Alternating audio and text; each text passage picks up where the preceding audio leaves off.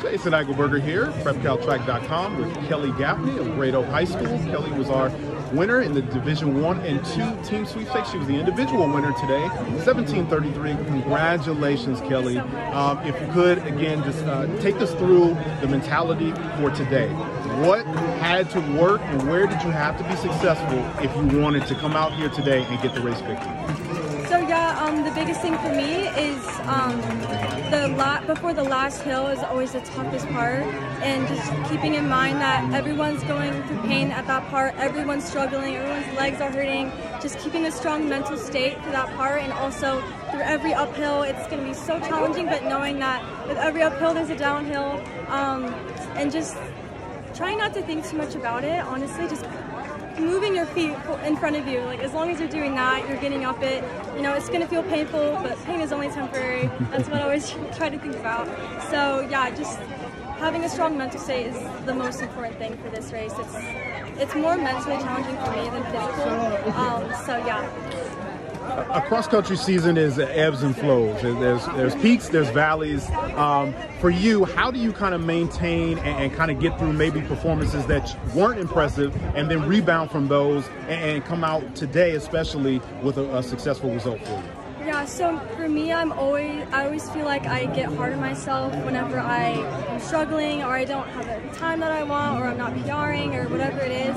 And just like knowing that you have like all these other races in front of you, try not to think about the past and what you did yesterday.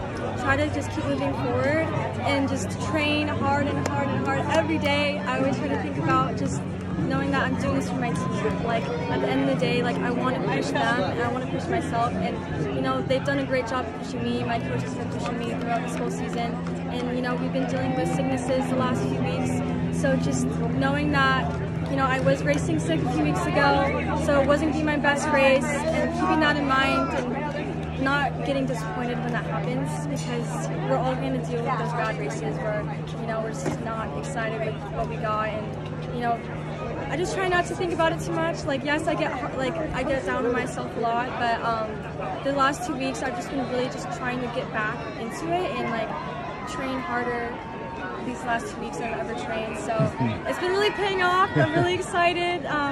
Still can't believe what happened today, but it makes me really excited for the postseason again. Like, we raced this course another few times, so I can't wait to see how our team improves moving forward.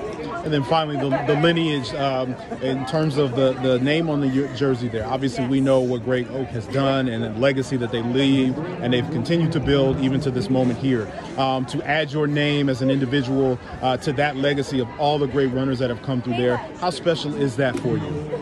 You know, it's such a special feeling to have. Honestly, a moment I will never forget, because you know, I have relatives that have raced this course, and it's just amazing being able to talk to them after this is done and like tell them how I did, and I'm sure they're gonna be so excited.